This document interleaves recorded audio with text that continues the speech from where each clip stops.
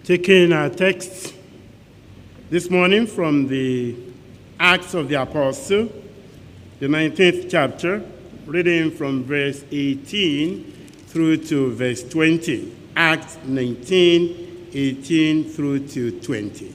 A ó mú bí àyọkà wa lóòrọ̀ yìí láti inú Iṣẹ́ àwọn Àpọ́stélì orí kọkàndínlógún láti ẹsẹ̀ kejìdínlógún títí dé ẹsẹ̀ ogún.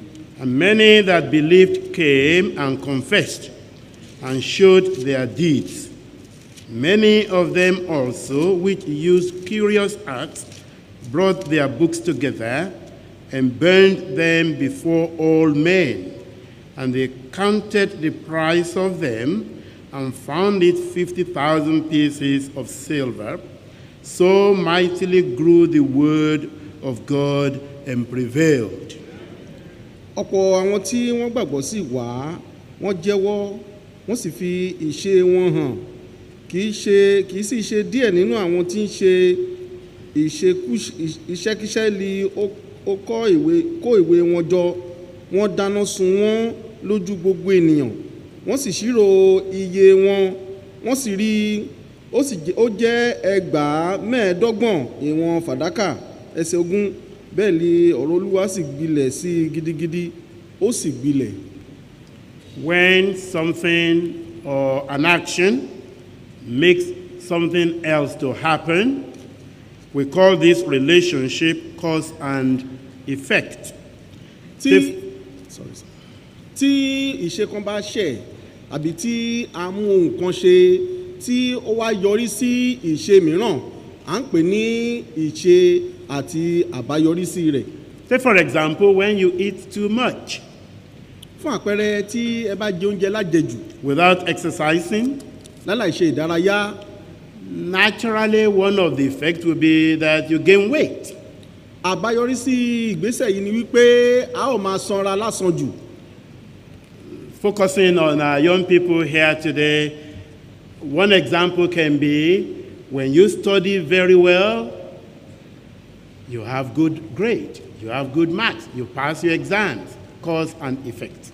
Tí a bá ṣe àfojúsùn ọ̀rọ̀ tí a ń sọ yìí lórí àwọn ọ̀dọ́ wa, èyí ni pé tí àwọn ọ̀dọ́ wa tán bá jáfáfá níbi ìwé kíkà wọn, àwọn náà yóò rí èsì tó dáa nígbà tá a bá ṣe àgbéyẹ̀wò nínú ìdánwò. Èyí ni pé ìgbésẹ̀ kan tó ní àbáyọrísí. Similarly, when we are revived, something else happened. Yeah. Bákan náà tí a bá ní ìsọjí láàrin wa, àwọn ohun mèremère ni ó máa ń jẹ́ àbáyọrísí rẹ̀. When we are revived, there are outcomes, there are results, there are consequences, visible evidences that you yourself will know and others will know.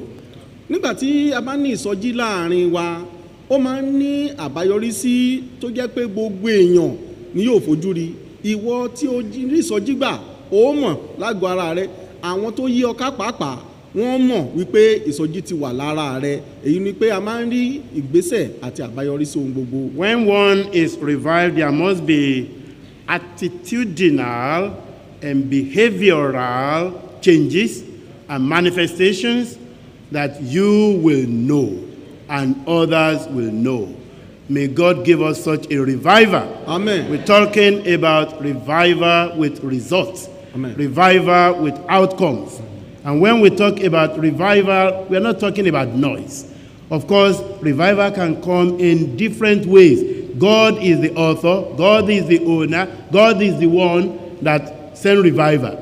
And he has a way of doing this. But the one that we've been emphasizing has to do with personal revival in our soul. When that happens, you will know. Something will change in your life. Oh, yes. The fire of God in your life will be burning that you cannot keep quiet. Tí a bá ní ìsọjí nínú ìgbésí ayé wa, ó máa ń jẹ́ àbáyọrísí tó máa ń farahàn nínú ìhùwàsí wa àti ìbágbépọ̀ ẹ̀dá ní ọ̀nà wa gbogbo. Èyí ni pé tí a bá ní ìsọjí, gbogbo àwọn tó yí wa ká, wọ́n á mọ̀, àwa pàápàá à á mọ̀ nígbà tí ìsọjí bá sọ̀kalẹ̀ sí àgọ́ ara wa. Ìsọjí tá à ń sọ̀rọ̀ rẹ̀ yìí kò gbọ́dọ̀ kó jẹ́ ìsọjí aláriwo, ó lè jẹ́ ìsọjí bòńkẹ́lẹ́ tó yẹ pé ìwọ pàápàá wá mọ̀ pé agbára Ọlọ́run sọ̀kalẹ̀ sí àgọ́ ara rẹ. Á wá jẹ́ ìsọjí tó yàtọ̀ sí gbogbo ìsọjí tá a ti ń rí. Ìsọjí tá a mẹ́nubà yìí ó jẹ́ ìsọjí tó pé tó bá ti wọnú ìgbésí ayé ẹni á mú ìyípadà wá, ìyípadà tòótọ́, ìyípadà tí ó jẹ́ ìyípadà rere tí àwọn tó yí wa ká pàápàá tí wọ́n lè jẹ́ ẹlẹ́rìí sí. Revival without any result, revival without consequences, revival without outcomes is no revival at all.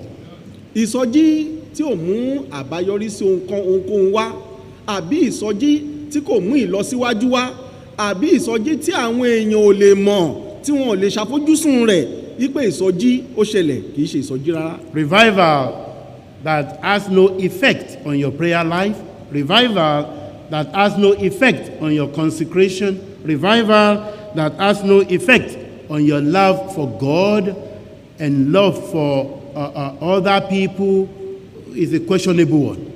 Ìsọjí tí kò ní ipa, tí ò ní ohun ṣe nípa ìgbésí ayé àdúrà rẹ, ìsọjí tí ò ní ohun ṣe pẹ̀lú ìbálẹ̀ àti ìbálò rẹ pẹ̀lú àwọn ènìyàn, ìsọjí tí ò ní ohun ṣe pẹ̀lú pé àwọn èèyàn lè mọ̀ wípé ipá àti agbára Ọlọ́run ti sọ̀kalẹ̀ sínú ayé rẹ, kì í ṣe ìsọjí rárá. May the Lord give us revival with results. Amen. Kí Ọlọ́run jọ̀ọ́ kó fún wa ní ìsọjí tí yóò mú àbáyọrí sí rere jáde wá. Right from the time immemorial, you can say 15th century, in terms of what we have read about revival in Italy and other places, that of Martin Luther, that of the Wesleys in different parts of the world. When those revival happened, consequences followed. Oh, yeah. Tá bá sọ ní ti àwọn ìsọjí ọlọ́jọ́ pípẹ́ tí a ṣàkọsílẹ̀ wọn, bóyá ìsọjí tí ó ti pẹ́ nígbà ayé àwọn Martin Luther, àbíkẹ́ ìsọjí àwọn arákùnrin Wesley, ní àkọsílẹ̀ àwọn ìsọjí yìí à ń rí pé ohun ńlá, ohun pàtàkì ló ń ṣẹlẹ̀ nínú àwọn ìsọjí náà. Look no further for evidence. Apostolic Faith Church is a product of revival. Oh yes. Ẹ má jẹ́ ká lọ jìnnà láti máa wá ẹ̀rí kiri. Ìjọ ìgbàgbọ́ àpọ́sítélì tá a wà nú èyí ó jẹ́ àbáyọrí sí ìsọjí ńlá. So the question for you and me today is, if you have been revived, as we've been praying for revival, if you have been renewed, if you have been refreshed, reawakened, what are the consequences? What are the outcomes? For there must be a change. Tí a bá wá ń sọ ní ti ìwọ àti èmi, ìbéèrè tó wà níwájú wa ní òwúrọ̀ yìí ni wípé tó bá jẹ́ pé a ti sọ ọ́ jí, a ti yí ọ padà, a ti sọ ọ́ di ẹ̀dá titun, ó ti dẹni ìràpadà, kí wá ní àbáyọrí sí ìgbésẹ̀ yìí nínú ìgbésẹ̀ ayé rẹ? What joy and peace Britain enjoyed during the Welsh revival of 1904. Britain became Great Britain. It happened in a way that people can see that this revival has consequences on every aspect of the life of British people. Kí wá ní àbáyọrí sí ìsọjí, àbáyọrí sí ayọ̀ àti àlàáfíà tí ìsọjí tó ṣẹlẹ̀ ní 1904 ní ìlú ọba, kí ni àbáyọrí sí rẹ̀ jẹ́? Àbáyọrí sí rẹ̀ ni pé a bẹ̀rẹ̀ sí pé ìlú ọba ní ìlú ọba ńlá. Èyí ni wípé ìsọjí yẹn gbilẹ̀, ó lọ káàkiri, àmọ́ nílé, àmọ́ lóko, àmọ́ láàrin àwọn ènìyàn gbogbo nígbà tí ìsọjí náà bẹ́ sílẹ̀. No cases for judges. Kò sí àwọn adájọ́ pàápàá àwọn ọ̀rẹ́jọ́ dá. No more work for the police force. Àwọn tó ń ṣiṣẹ́ gan pàápàá àwọn òríṣẹ́ ṣe. The pubs, this is a place dedicated to drinking. The pubs were closed and churches were filled. Àwọn ilé ọtí pàápàá ibi tá a ti ń ṣàríyá, wọn ò rí èèyàn níbẹ̀, àti wípé gbogbo ilé ìjọsìn ló kún fọ́fọ́. Righteousness filled the land. Òdodo, ìwà òdodo wá gbilẹ̀ kan. Violence ceased. Ìwà ipá ó dẹ́kun. You know, we have an interesting account that even the animals, they felt the effect of Welsh revival. Ǹjẹ́ ẹ mọ̀ wípé a ní àkọsílẹ̀ rẹ̀ wípé àwọn ẹranko pàápàá wọ́n ní ìpín nínú ìsọjí tó bẹ̀rẹ̀ ní ìlú Wales. This happened in the coal mines, where you have the coal miners. The revival affected them. They were all revived. And when you are revived, there was a change in their behavior. They were cruel to the mules and the donkeys they were using in the mining. They were cursing them to the extent that the animals got used to curses. The animals got used to cruelty. The animals got used to shouting at. The animals became like them too. But when these miners were revived, Amen. when God changed their life, and now they want to be talking nicely to the animals. The animals could not understand. The animals could not respond. It's like, what is going on? You don't talk like this until you bang me here and there before I move. Now is with dignity and everything. And these mules and these donkeys could not be used again. So they have to take them away. And they brought new ones that have not got used to bad environment and the cruelty of the miners. What a consequence. Amen. May God give us such a revival. Amen. Ìsọjí tí à ń sọ̀rọ̀ rẹ̀ yìí ó tún dé ọ̀dọ̀ àwọn awakùsà níbi tí wọ́n ti ń wa èédú ní àwọn tó ń ṣiṣẹ́ nínú òtútù nígbà náà. Ìsọjí ìbẹ́sílẹ̀ débi wípé wọ́n ní ìyípadà ọkàn, wọ́n ní ìyípadà nínú ìwà wọn pẹ̀lú àwọn ẹranko bí ẹṣin àti kẹ́tẹ́kẹ́ tí wọ́n ń lò láti fi kó àwọn èédú náà.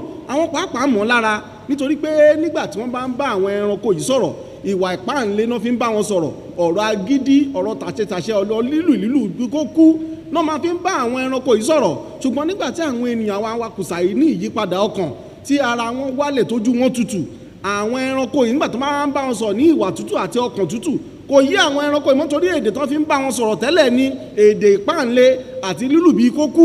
Ṣùgbọ́n nígbà tó wá wòye rẹ̀ pé àwọn ẹranko ọ̀rọ̀ yóò yí wọn mọ́, wọ́n ní láti kó àwọn ẹranko yìí kúrò láàrin wọn láti lè kó àwọn ẹranko mìíràn tí yóò gbọ́ èdè tuntun tí à ń sọ̀rọ̀ rẹ̀ yìí. It is only God and revival in our soul, in our land, in our church that can stop the violence all around us. Ìsọjí Ọlọ́run ní ọkàn àyà wa, lórílẹ̀-èdè wa àti lágbègbè wa ló lè dẹ́kun ìwà ìpáǹle tó ń lọ lórílẹ̀-èdè. May we experience such a revival. Amen. Kọ́lọ́run jọ kó jẹ́ ká ní ìpín nínú ìsọjí báyìí àti ìrírí rẹ̀. We all want armed robbery to stop, don't we?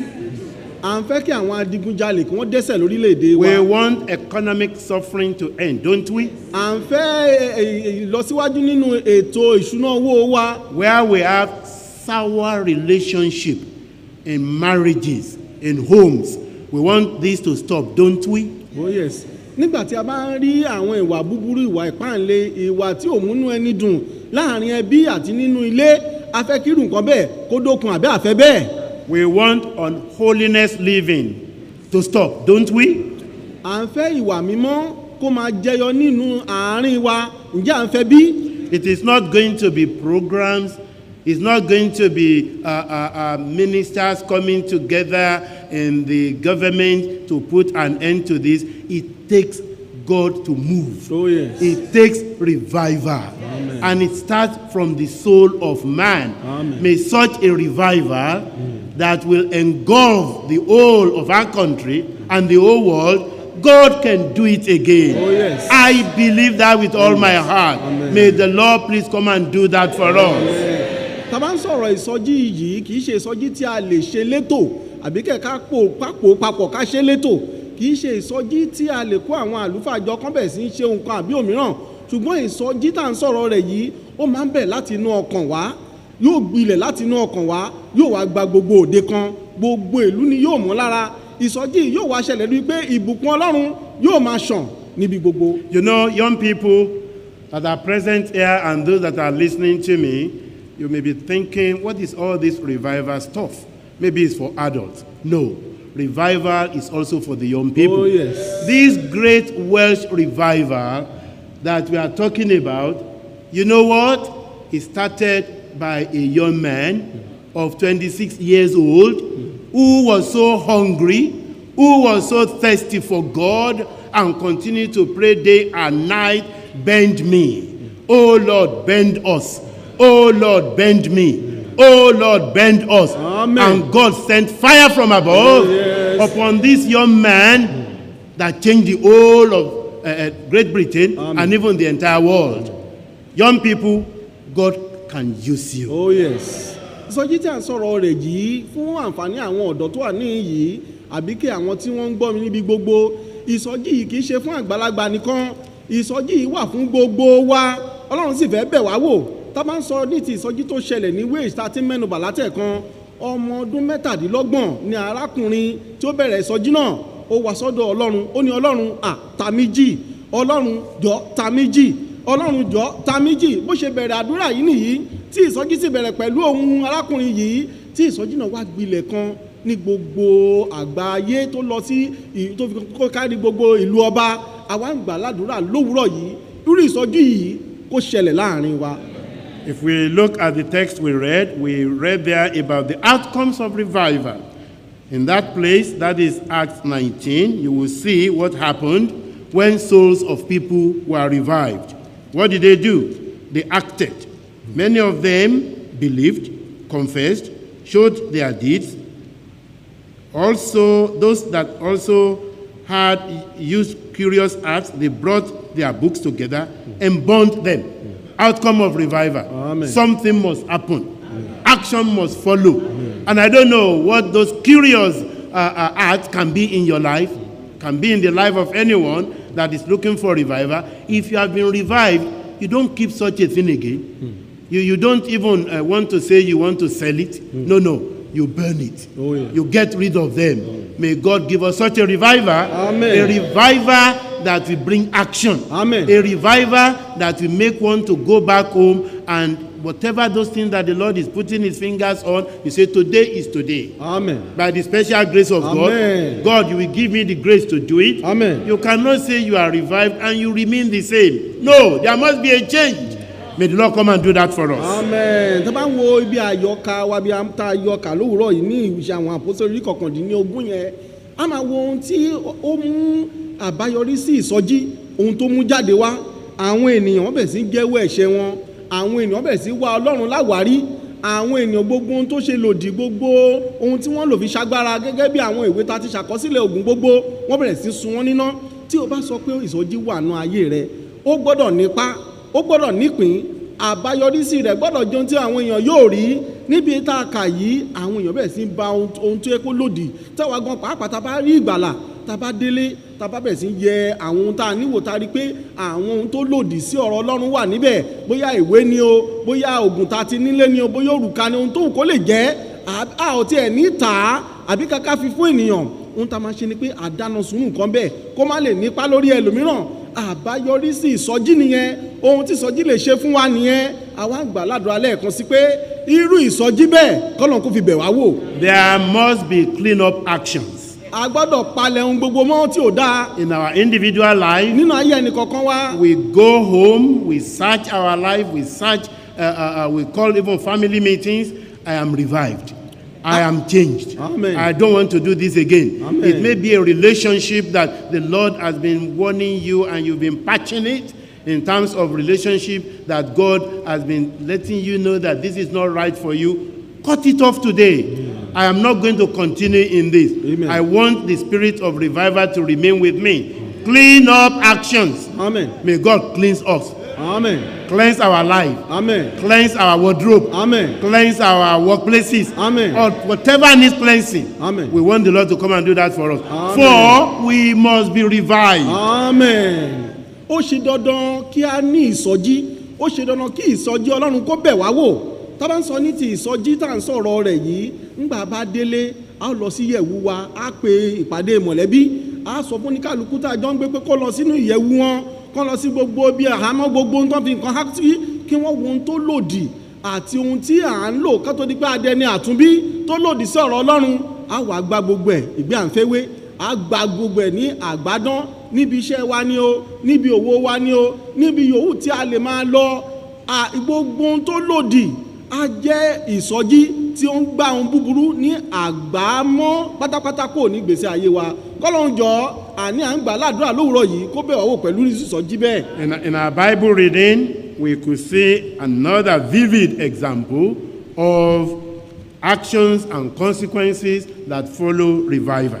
Níbi kíkà wa tí a jọ kà papọ̀, a ó tún rí àwọn àbáyọrísí tí ó jáde nígbà tí ìsọjí tó bẹ̀rẹ̀ láàrin àwọn èèyàn kan. 2 Chronicles 31:1 says, now when, I love that, all this was finished, when people were revived, Amen. they have observed Passover, they enjoyed it so much that they extended it in terms of meeting with God and serving God the way they were to serve God. They were rejoicing, revival broke out, and at the end of that revival, the people that came, they left. And you know, when they left, they started putting things into action. They started showing the consequences of what has happened in their hearts.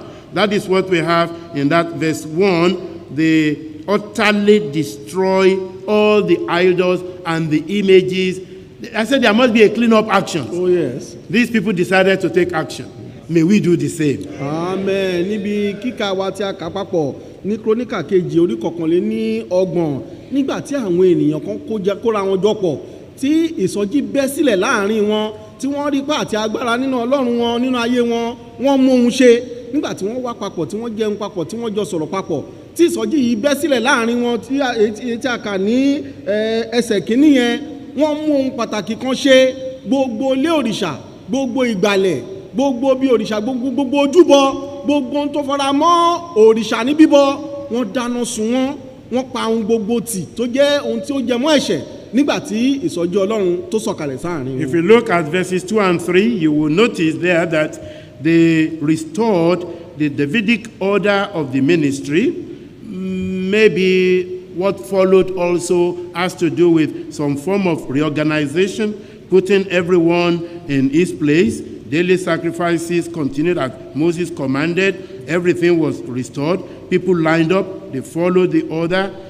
As they were doing things anyhow before, they were now ready to obey and submit.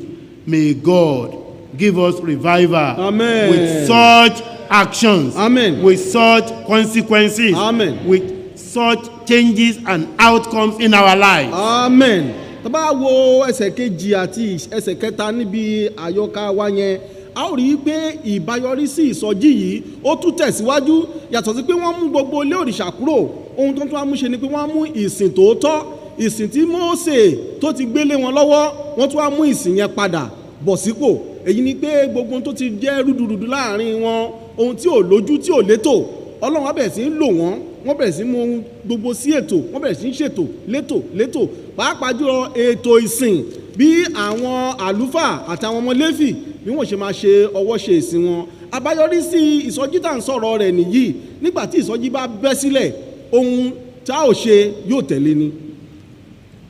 From verse 4 to 8, you will read there the advice, the admonition to pay tithe and offerings, and they did, to the extent that they had more than enough.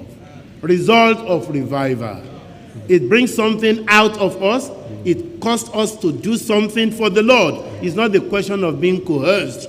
It's a question of something that is swelling up in our heart that we just want to give God. And we cannot outgive God, can we? No. Oh, no. Because it is out of what he has given that we give back to him. Revival causes us not to withhold, not to take back, not to say, I can't do that. No. If you have fire of revival in your heart, you will do all those, saith the Lord.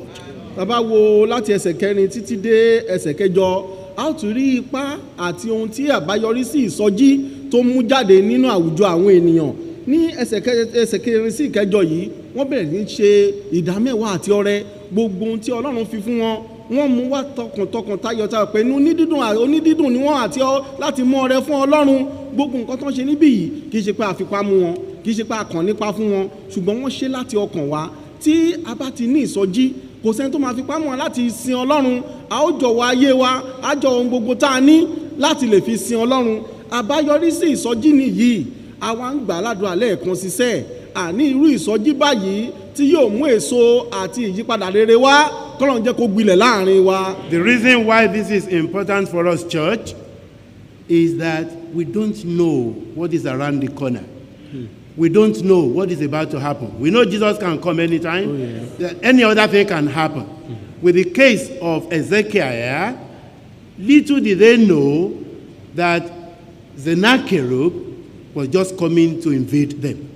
And they were just facing their revival. They were just enjoying the result of their revival.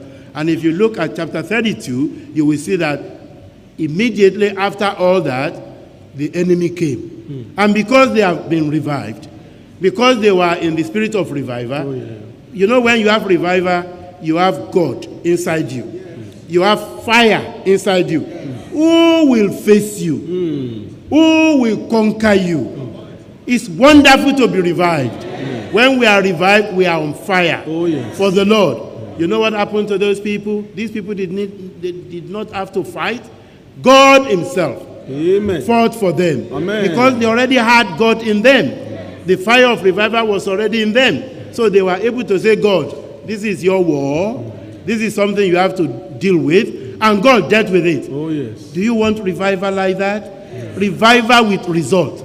Revival that inside you, you too will know there is fire burning. Revival that will not make you to be afraid of anybody. Revival that will make you to be so bold to face God and say, God, I am your child. And not long after this, Ezekiel was sick again. You know, he was able to face God. God, you know who I am. You know what I've done for you. You know everything that... many times I tell God, I cannot pray that Ezekiel prayer. I cannot say, I've done this, I've done that, because I've not done anything. But at times I say, I can say it to God because I have Jesus in between us. I have the blood of Jesus in between us. I have Jesus who has taken my position of guilt, shame, and condemnation. Now I can say, God, please do this for me. And the Lord will answer. God will do that for you. Do you want revival with result? Do you want a revival that we are not just talking revival? Do you want revival that inside your soul, you will feel it, you will know it, the fire will be burning, you will know that God is with you? I'm inviting you to come to the altar and say, God, this revival, this revival thing, you must revive my soul.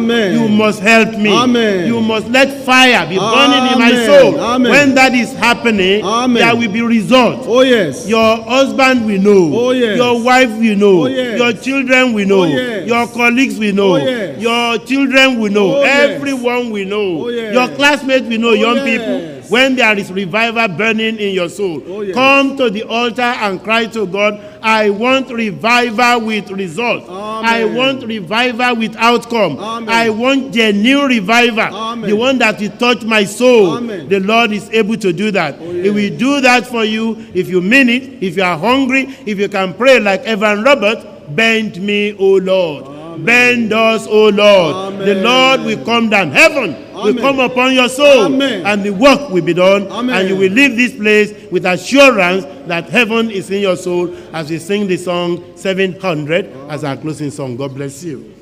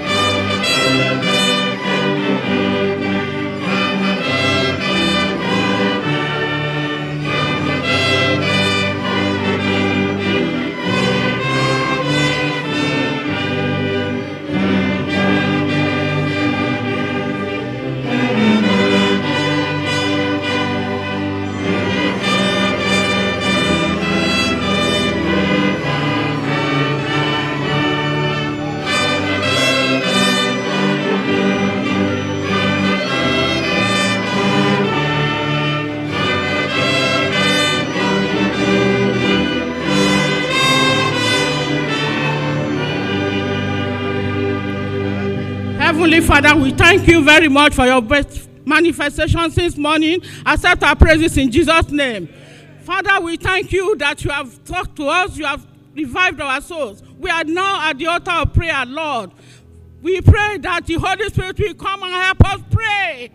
Holy Spirit, come down mightily and help us to pray. We pray that you will convict of sin, that the Spirit of God will help sinners to pray through to salvation. Holy Spirit, help every saved soul to pray through to sanctification. Holy Spirit, help every sanctified soul to pray through to the baptism of the Holy Spirit. Father, come down and save. Come down and heal. Father, meet us all at our points of need. We want to go home rejoicing. Father, we want to go home rejoicing. Help us to pray through. Holy Spirit, pray with us. Lift us. Thank you very much for you have heard. We know you will do it because we pray in Jesus' mighty name.